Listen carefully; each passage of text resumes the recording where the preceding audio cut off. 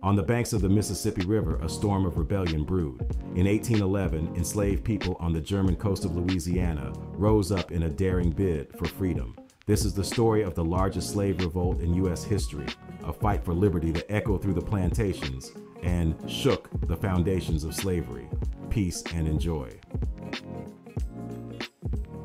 The 1811 German Coast Uprising was a significant revolt that occurred in the United States, specifically in Louisiana. This uprising was primarily led by enslaved people seeking freedom from their oppressors. It began on January 8, 1811, and is considered one of the largest slave revolts in American history. The rebellion was fueled by the desire for liberation and the harsh conditions faced by enslaved individuals on plantations. The leaders, including Charles Deslan, aimed to march towards New Orleans, gathering more supporters along the way. The uprising quickly escalated, with participants engaging in armed conflict against plantation owners and local militias. Despite initial successes, the rebellion was met with fierce resistance. By January 10th, the revolt was suppressed and many rebels were captured. In the aftermath, the authorities executed several participants, sending a clear message against such uprising. The German Coast Uprising highlighted the tensions of the time regarding slavery and the fight for freedom. It also served as a catalyst for future conversations about the rights of enslaved people and the moral implications of slavery in America. Today, the legacy of the uprising is remembered as a crucial part of the struggle for justice and equality.